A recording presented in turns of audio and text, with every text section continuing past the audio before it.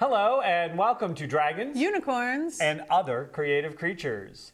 I'm Dr. Kevin. And I'm Rona Gofstein. Thanks for coming and joining us. And we are the host and hostess with the most and toastess of your spiritual... Oh, I'm sorry. No, not spiritual, creative. But isn't spiritual creative? Well, we've discussed that they live very close together.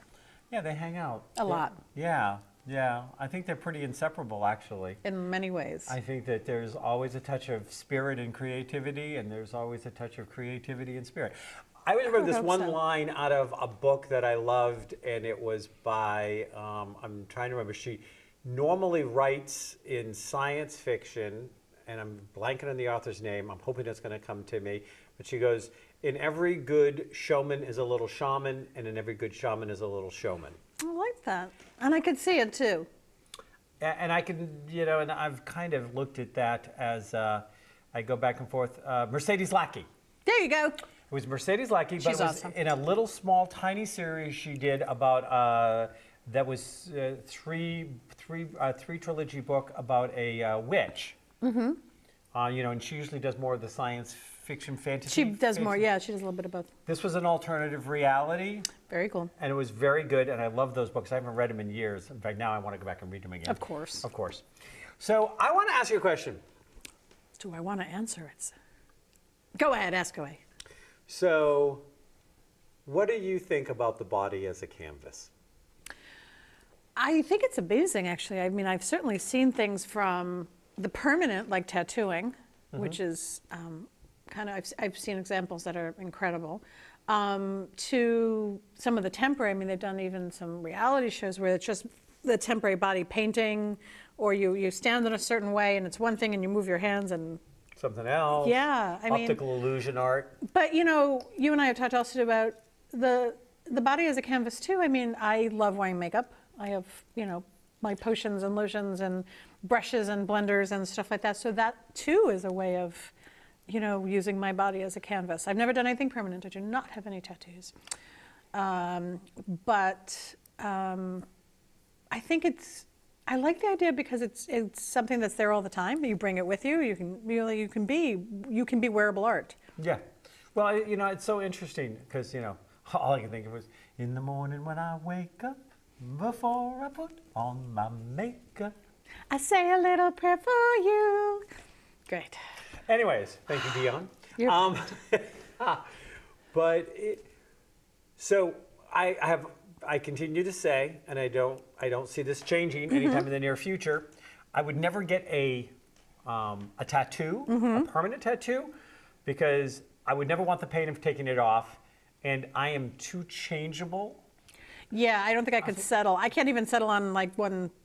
I like the fact that I can change my nail color every few weeks. So the idea of temporary tattoos. Those are fun. Those are fun because you can change them out. It's like you can change your hairstyle, you can change your hair color, you can do these different things. Yep.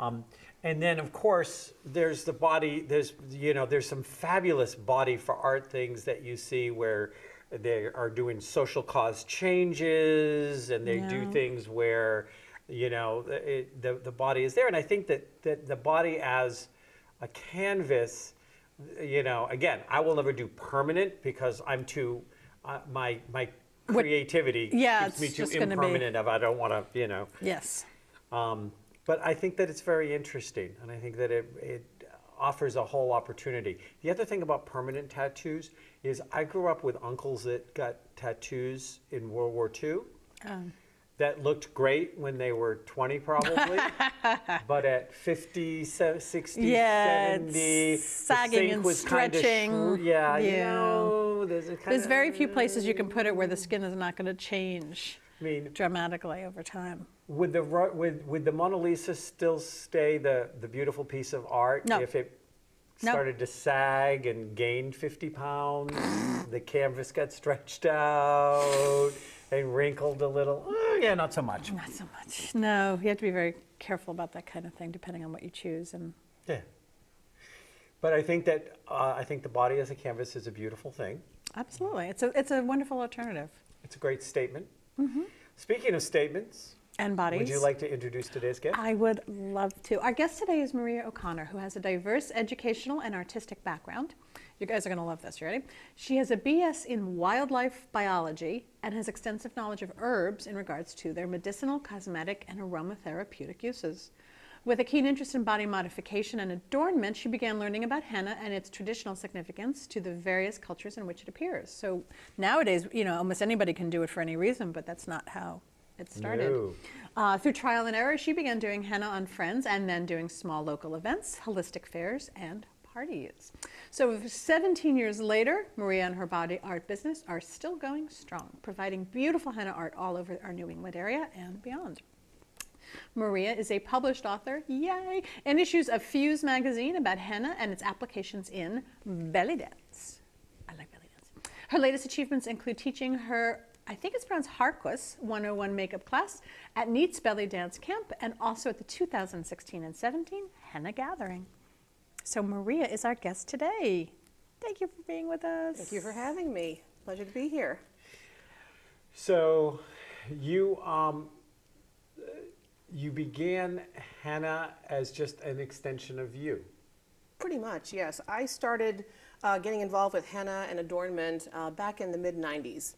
I became Wiccan at that point, and in that spiritual quest, I started looking for ways to adorn myself with different symbols, you know, for intentional use, for spiritual use, different things like that. And so I started reading about different types of adornment, tattooing, piercing, branding, different things like that. And so I read about henna and I thought, well, this is really interesting. So I went and I bought a small kit somewhere, maybe craft store someplace, and I mixed it up and I put it on and I was like, oh, this is kind of interesting.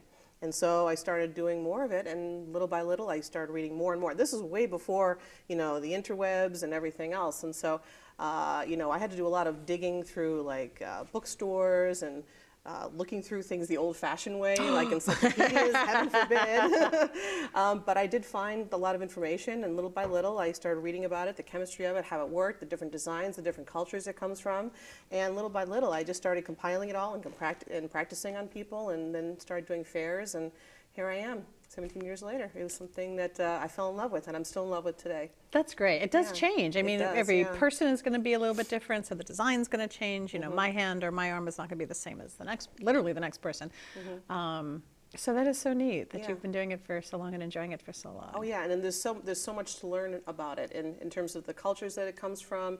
It's very cosmopolitan in terms of how far its reach was and still is all across the globe. I mean, it's as far it's gone as far east as Southeast Asia to the Philippines, and it's gone as far west as Moorish Spain, and even up into England a little Wow. bit. So that whole area, you know, it definitely was definitely exchanged, you know, through the Silk Route, you know, for trade and everything. And so it's gone through like North Africa, primarily known in the Middle East, North Africa, India, and Arabic cultures. That's where it's still practiced primarily today.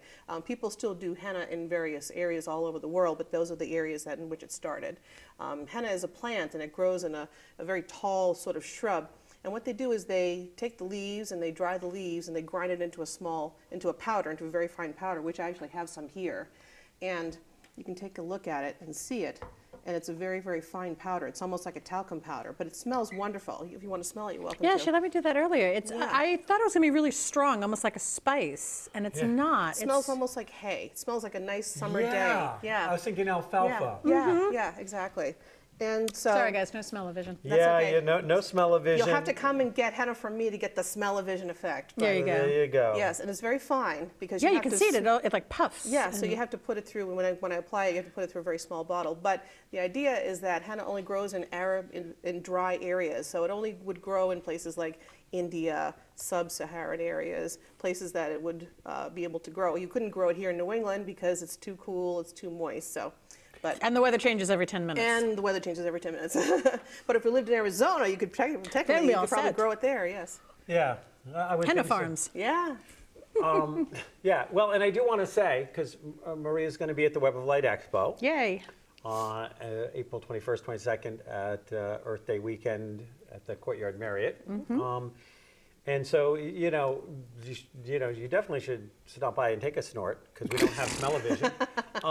Well, you get a snort. Well, a smell. That's going to be a really Come and interesting. get henna from me. Yeah, that's going to be a very interesting look. So, so henna dates back how far? About 3000 BCE, so even before Christ. They have So 3000 BCE, that's 5,000 years. 5,000 years. Yeah, there are even images that they found in various areas, like in the Fertile Crescent area, which is now known as, I think it's Iraq and Iran area, where they've seen like red ochre designs on figurines, clay figurines. So clearly at that representing point, that idea, the idea of putting a pigment on the body for some sort of purpose, whether it's for intentional use or protection against evil or for good health or whatever purpose, that obviously seems like that was an intentional thing done, even as far back at that point. So, and that's primarily what it was used for way back then, because when they didn't have modern medicine, they put forth their prayers, their intentions, whether it be through dance or through music or for marking on the body or marking on a stone, whatever it was. Whatever you it was felt all you done needed. for intention. Yeah, whatever that purpose was. Now you started with medicinal herbs and aromatherapies and things like that. Right. And what was the moment? What were you doing artistically before you got involved with the henna tattooing? Which is temporary tattooing. I mean, it lasts for how long? Roughly 2 weeks. 2 weeks? Right. The idea that, the thing is that we call it a tattoo, but it's not really a tattoo in that it's not invasive to the skin. There's no Right. needles involved. If you want to look at it a different way, it's almost like frosting a cake. Ooh. And you take a small little thing, or like puffy paint when you're decorating like a t-shirt, you use a small bottle or a small cone and you're squeezing it on, you're laying the design, the paste onto the skin. So you're not piercing the skin. So there's no invasion of the skin. It doesn't hurt. It's a painless activity. But in relation to your question, I had that knowledge and respect and reverence for the natural world even when I was going to school and when I was studying about biology. I have sort of a very interesting duality in that I know all about the scientific aspects of that in the And natural then you world. moved into the... And then I flipped over and I became involved in the more spiritual aspect, involving, I looked into Native American shamanism for a while and studied some of that, and then I discovered Wicca, and that sort of was my salvation, finding an archetypal goddess form and finding out that was something that was always revered, in ancient cultures. And that gave me a lot of confidence, and it gave me a lot of self-love for myself, which I never had before. So with that in mind, I saw the plant and I saw its work as something that was done for women by other women. And so I wanted to share that. And so that's one of the things that I find that henna does, is it's incredibly giving in terms of the gifts that it brings to people. They say in Morocco that henna has what they call good baraka, which means it has good energy. It has whenever you're putting henna on somebody, you're giving them a blessing, whatever it is. So I feel like every time I'm doing that on somebody, I'm giving them a blessing, whatever it's for. And I see the transformations when I do henna on people. They come into my booth or they come into my table and they're frazzled or they're harried or they've had a bad day, and they sit and we talk and they have henna done and they just walk away, and you can see the difference, you can feel the difference, and they walk away and it's like you've changed them. It's a gift. Every time I do it, it's a gift. Well, and she is going to be giving this gift to, she's going to be doing a henna tattoo on my upper arm, and she's going to do one on And hopefully we'll have time for, Yep. Do you want to start? So that people can actually, you can see what this looks like. Sure. We do have a couple of pictures. I'm going to have you explain the pictures first. If we can bring the first picture up. Now, our this viewers, is a very intricate design here. What is this? So that is a drum that I did for a friend of mine, And henna can be put on different sorts of substrates. People use henna for decorating. Like if you go to Moroccan import stores, quite often they'll do lamps that are made with natural hide for the shades, and they'll decorate them with henna, and they'll glaze them over, and they'll have this sort of creation. So what this is a drum, a rawhide drum that a friend of mine wanted me to decorate for her. So that is a traditional Moroccan design that I did. You can see the design is very geometric. In a lot of Islamic art, they do not allow images to be drawn as they actually appear in real life. It's against the tenet of Islam to do that. So anything that's drawn is done in geometric form and 90-degree angles and things like that. So you can see a lot of the things that are in there are very geometric, very right angles. So that is a traditional Moroccan design done on a natural head drum. I like it. Okay. Also makes a good cake. Now, do you drum? I can drum a little bit. I'm actually the daughter of a very well-known drummer from New England. So my father was a jazz drummer at Mercury, and he's no longer with us, unfortunately. But I grew up with drumming, so I do love drumming even to this day, but I don't do it primarily.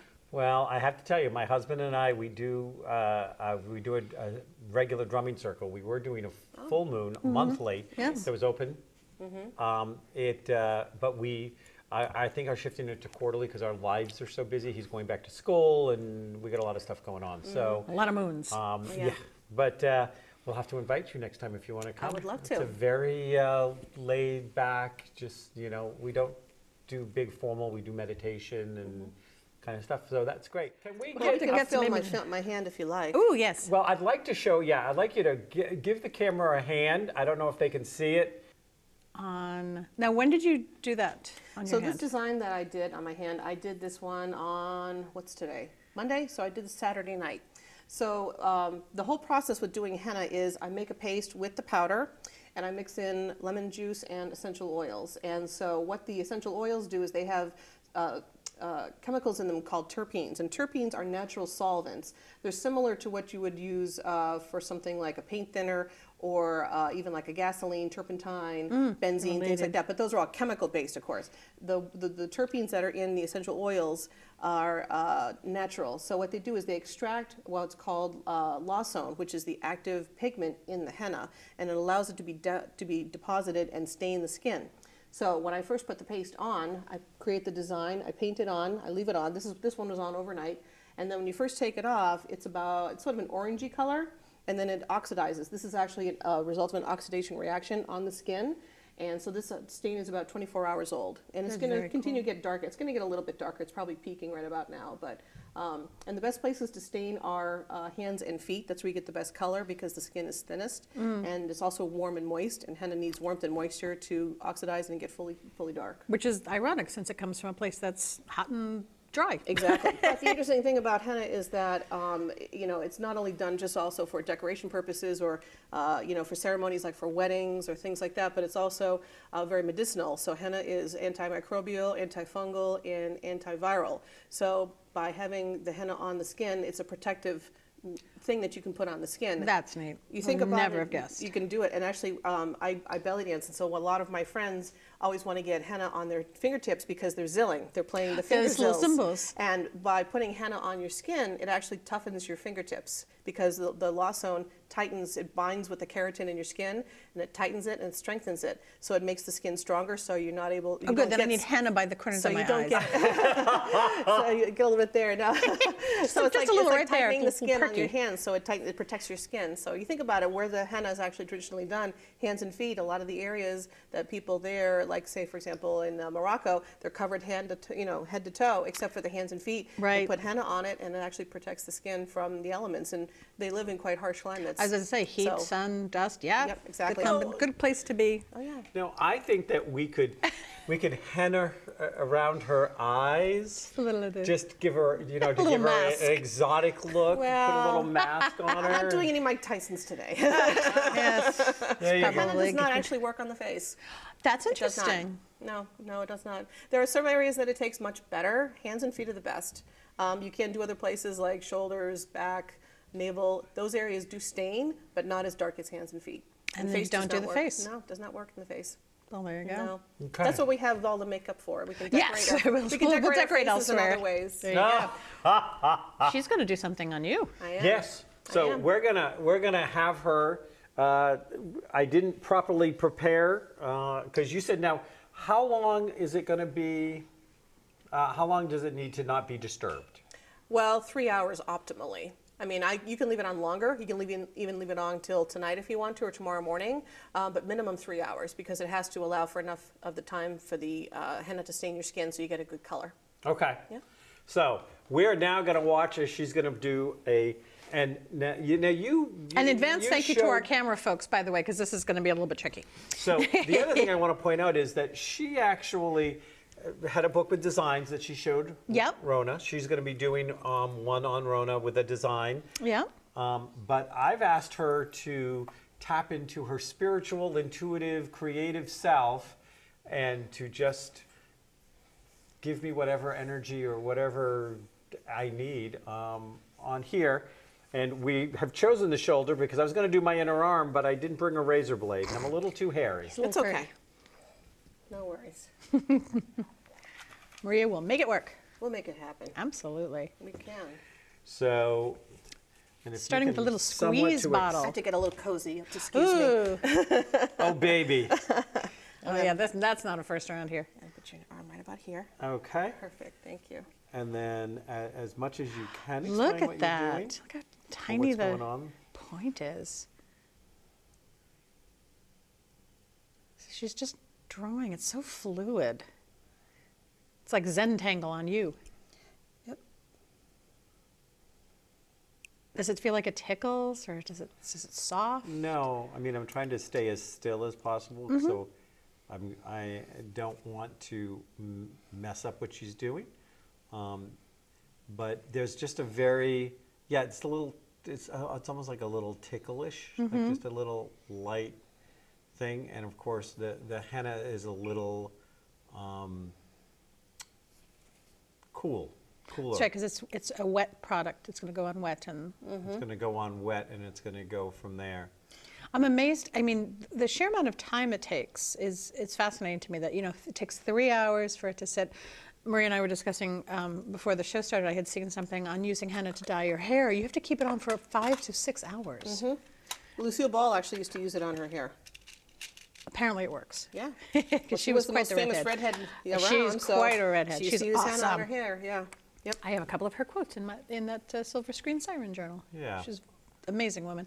But yeah, it's a long process. This is not a, hey, quick rub, you know, like temporary tattoos, you know, just Right. put a little alcohol, whip it off, you know, take it off and you're good to go. This is meditative for both of you. I mean, you had said, you know, you feel people kind of calm down and, I mean, for most of us, the need to stop and not move for X amount of time is rare. It's very hard for people to do that nowadays. And I think Yeah. people need to do that more. Oh, I Because don't- we're yeah. all crazy busy running around checking our phones, and henna gives you a chance to take a mental break that you need to do because let's face it, you know, we can't run forever. You know, we have to take time and take care of ourselves. And all of us who have tried, you know, who have run for too long, we pay the price. Well, in ancient cultures, They weren't running around so much. They were on different time than we are. Yes. And in a heated climate too, you're not going to be moving as fast. And yeah, well, if you got up in the morning, got everything done before the sun was high, and then were to put henna in your hair or were to do a design, then you go and you just lay quietly in the noonday sun and into the Yeah. afternoon. You know, the whole idea of the siesta. yeah, it's perfect for that. Yeah. Primarily, when henna was done, it was done for women when they were going to be getting married. So usually it was done at night. They would do like a night of henna. And so, you know, they would wash the bride's hair and bathe her and clean her. And then they would start to do things like putting the henna on, perfuming her, you know, even dyeing the skin with turmeric to give it sort of a golden glow. So all these things have Now been that's a done. bachelorette Oh party. yes, well, it's the equivalent of, It of a is. bachelorette party. Nowadays, people do bridal showers and bachelorette parties. This is their version of it. This was their version, yeah. Exactly. A time for the women to be with the women. Exactly. And it was not something that the men could participate in. Men don't usually get henna.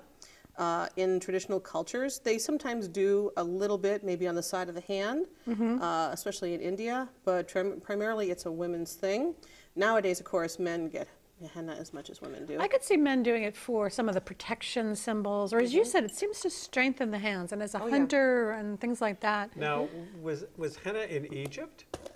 Henna was probably in Egypt. Yeah, I think it was. I do remember looking at a map and seeing that it was in the Egypt area. So Seems to be the right temperature. Oh yeah. Yeah, because it was definitely there. We have evidence that the men did some version of makeup or jewelry in the Egyptian if they were of a high caste. Yeah. Yes, I think they did kohl and they did swak, which was a type of gum that they would chew to brighten their teeth. And they would also use do different types of markings on the skin, especially like in Morocco, Berber culture. They did the harkus, which are the tribal markings, which were delineated tribal delineation, basically. So That would be important. I can tell some of the essential oils you have in that. I can smell them because I work with essential oils. Right. That's actually kind of a neat combination. You can, that the oils and the scents is also going to contribute to The experience. the relaxing, the breathing a little deeper. I think that's one of the great things. As somebody who breathes, I know, very shallowly, to intentionally breathe slower, breathe deeper. the other thing that's interesting too is the oils that I use. I use cajeput primarily, but some people use other ones. They use tea tree, or they use Ravansara, or they might use eucalyptus. But for example, putting the henna on your hands or on your feet, especially in the summertime, it's very cooling. It's very refreshing because henna pulls heat out of your body, and it feels very, very nice on a hot day. I love the smell of tea tree and eucalyptus. I know a lot of people don't. It's very strong, but I happen to like it. No, it's actually, this paste actually smells very nice. If you want to smell it, you're welcome to. Ooh. This is the finished paste. I know it looks kind of unsavory. No, it actually looks like chocolate. Looks good to me. You don't want to put it on your toast, though. Right, no toast. No toast, but it smells nice. Yeah, wow. That is like, the sinuses went, yes.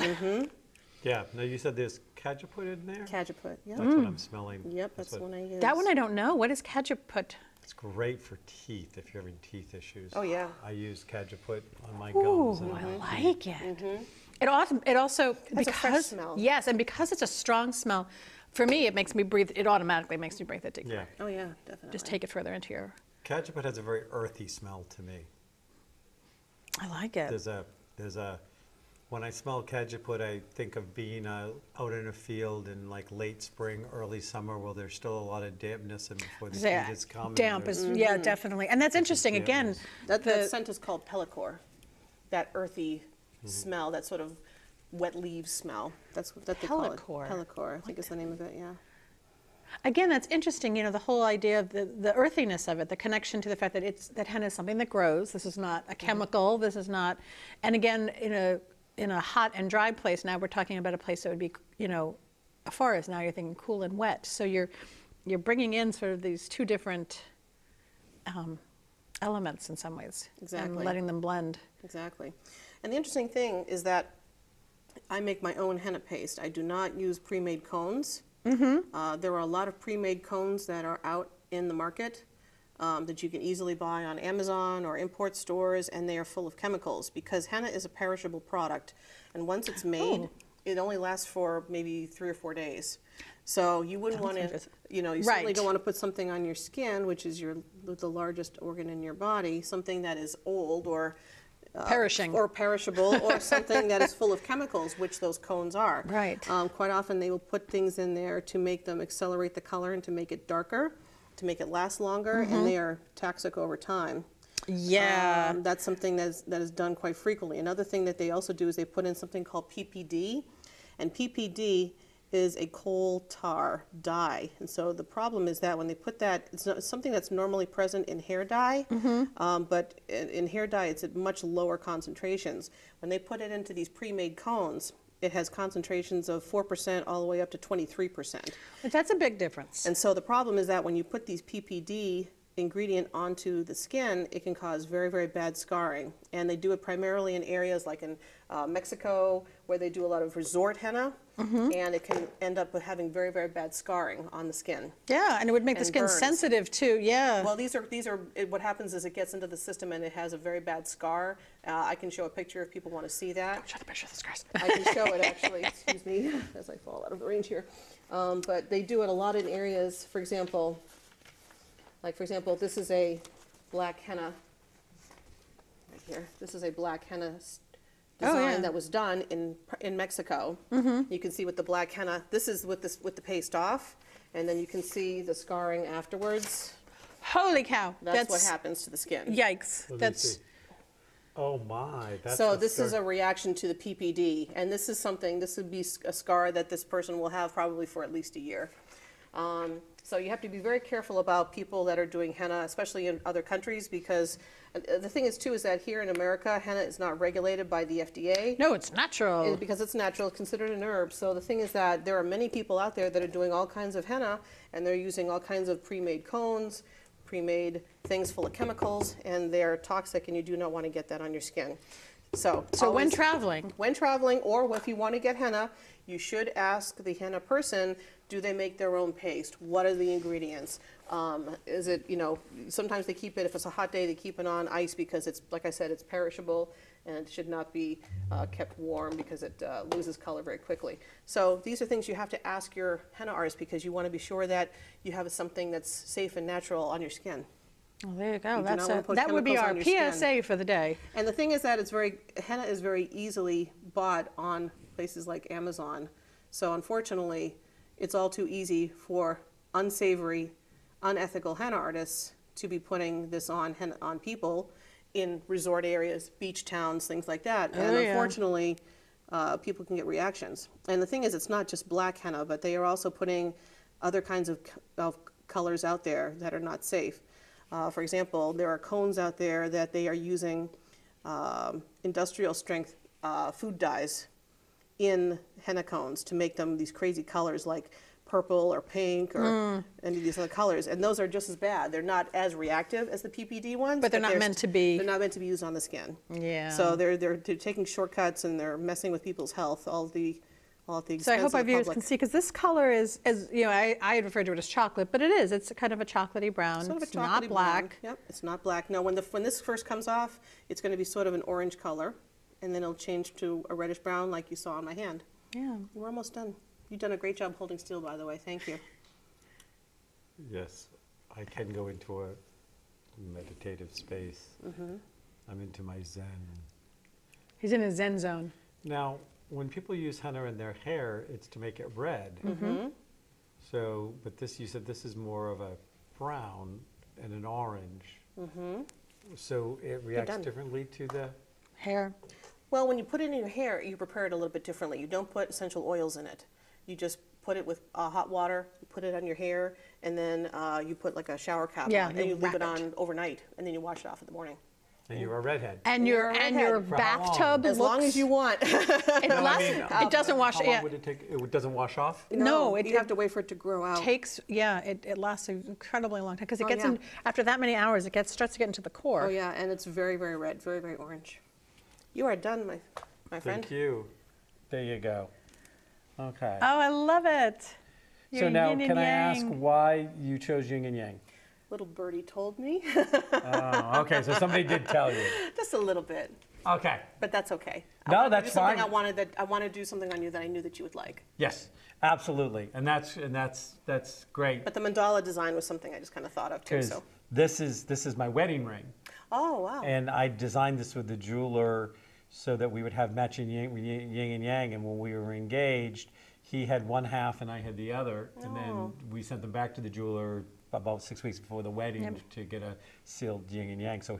So I saw you doing the yin and yang. I'm like, now is she hitting it intuitively? Did she see my ring, or did somebody tell her? A little bit of everything. A little bit, I admit, because we had talked to, she said, what shapes do, and I said, well, there's everything from, the Celtic, the beautiful Celtic knots, which also would look lovely in henna and things like that, because we certainly have some of that in our mugs. And then I did, because sitting next to you and I see the your gesture and stuff, and so I did mention the yin and yang. But I like the way she incorporated it. It's so different. Yeah, it is. And With the mandala. Now, I just leave this as is, so I can't Right. put my sleeve down. You should not put your sleeve down, no, because it has to take time to dry. You have to leave this on a minimum of 3 hours. It'll take maybe 10, 15 minutes to dry, and then you leave it on for the 3 hours, and then you brush it off. It's almost going to be like a mud. It'll kind of crumble off. It'll be the orange color underneath, and then you want to moisturize it with a natural oil like olive oil or coconut oil, and it will change to the brown color. Like on my skin, you can see the browner color. On this area, it may be a little bit more of a brown. On my skin, you can see it's almost like a black cherry. Henna ranges in colors from like a terracotta to sort of a brown color, almost a coffee color. Everyone's skin is different because everyone has different chemistries. So your color may be different from my color, Okay. but it's always in that range of browns. So now, you said in 15 minutes or so it will be dry, but I still am not going to want to put a shirt on, or Correct.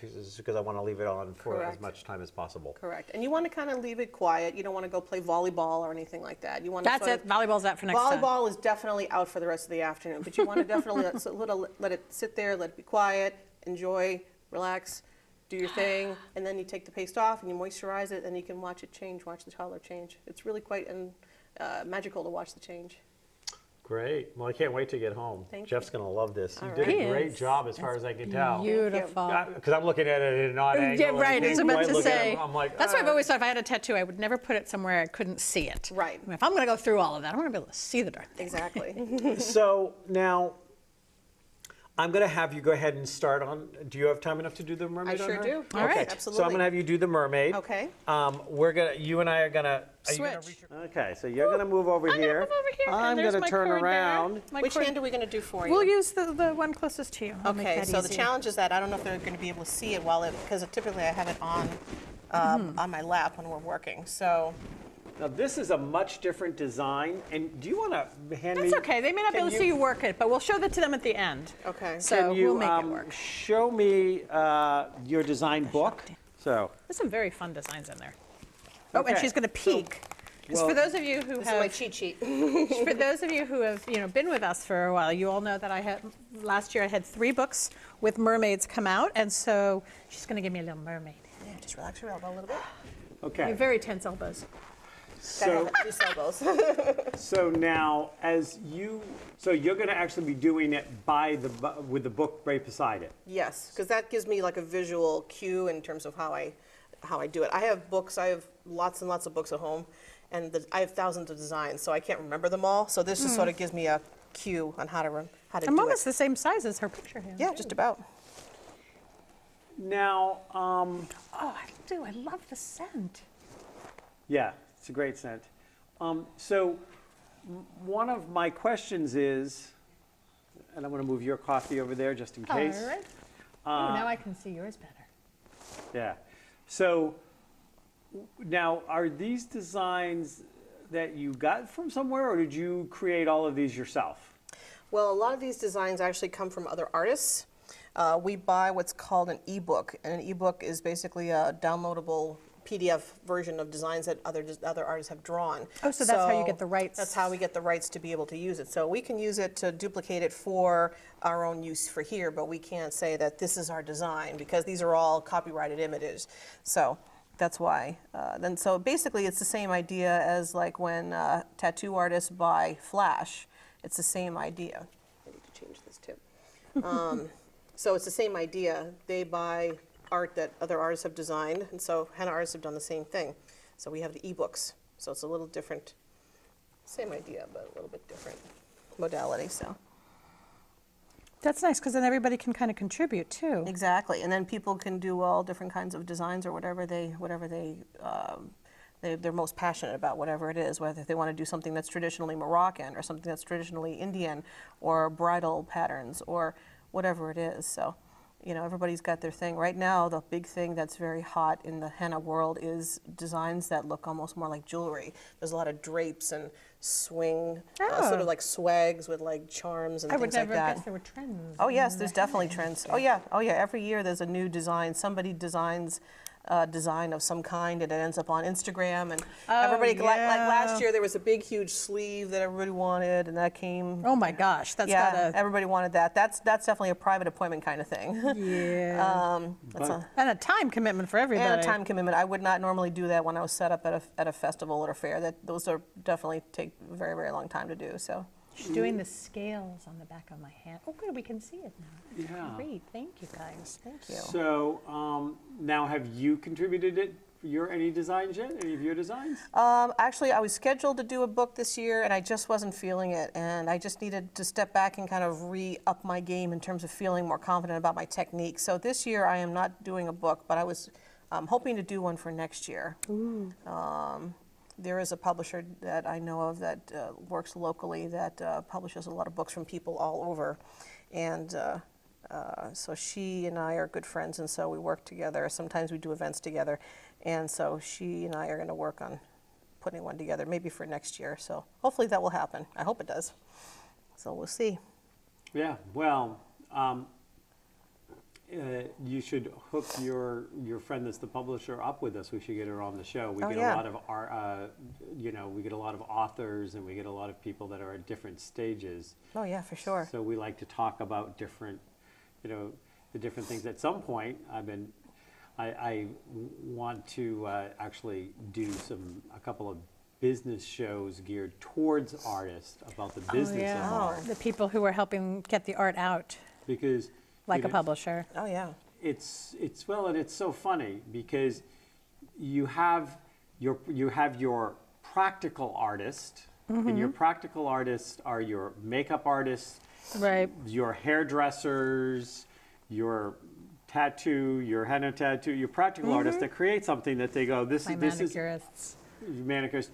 This is and even sometimes your jewelry person. Yeah. But then you have your artists who are all, maybe they make jewelry, maybe they make all of this stuff, but there's, a dozen of them might fit in an egg box, but you couldn't crack them open and get 2 ounces of business wisdom. Exactly. So they do beautiful art or are a beautiful singer or painter or whatever.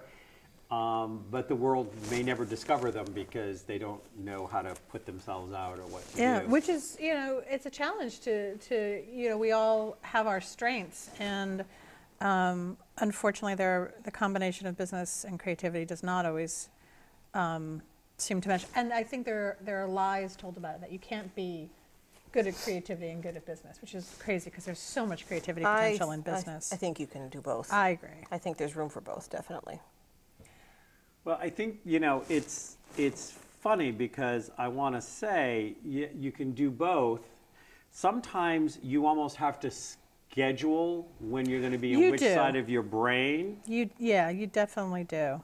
There is as somebody who's a high creative and a high business person, I find like if I'm in the middle of working on a story and I get a call and somebody wants a business something from me, even if they want business consulting from me, then I'm like, okay, wait a second, I got to reset for a second. Wait, what am I? Who am I? What am I doing? Yeah. No, there's a lot of multitasking. There is. A lot of multitasking. And you do sometimes have to stop and say, okay, from this time to this time, I will be doing. And if you know your most creative times, I'm most creative in the mornings. So somewhere around, after lunch, I'm best at. Okay, so look at that. How quickly that was done is what was amazing, with all of that detail. Now, beautiful. You have an event, you said, in a couple of weeks or something? Yeah, a little less than 2 weeks. I'm actually speaking at a writing conference for writers and readers in New Jersey. Wonderful. And in case all of my viewers know, I gesticulate a lot with the hands. So she's going to go with me to New Jersey. Which is perfect because She'll give you some good juju. She will give me, some beautiful, yes. Good baraka. Some good absolutely, and people will enjoy, the connection between my books and my henna art. You're wearing your art. I am. Yeah, literally. Wearing your art. So, do you still do things with herbs and aromatherapies and all that, or is henna kind of taken your life? Well, I still use a lot of that in my normal everyday life because I try to use as much natural products around my home, on my body. I don't go to the extent of making my own soap or anything like that, but I still Yeah. am very conscious of that on a very, on many different levels, not only environmentally, but also just for keeping my house sort of my sanctuary, keeping it clean and keeping it nice and wonderfully scented, and using that everything that I have in my life is something that is meaningful, and that's even including the herbs. So even taking more natural healing remedies instead of going and taking something for a cold. Chances are I'll take the echinacea before I go and take something like a Tylenol cold formula. You know? Yeah, So which is better. I try to keep everything as natural as possible in my life. So, and that's one of the things that's wonderful about henna is that it's something that's brought a lot of good things to my life. And so that's something that it sort of encompasses my entire everything. So. Well, the show is over. Oh, We're wrapping up. It happens so always quickly. It happens so always went by does. so fast. We want to thank Maria. She is going to be at the Web of Light Expo. Plus, you have underneath her and at the end of the show how to contact her. But she'll be at the Web of Light Expo April 21st, 22nd, Earth Day weekend. And you can go up and you can sniff her henna and look at her look at her art and look at all the different things. So we invite you to stop by and say hello and tell her you saw her on Dragons, Unicorns, and Other Creative Creatures. So art comes in all forms. Your body is an art form. It can be a canvas. It can be a mannequin that you're stringing jewelry and clothes on. It is still an art form. Maybe it's time you upped your art game. Namaste.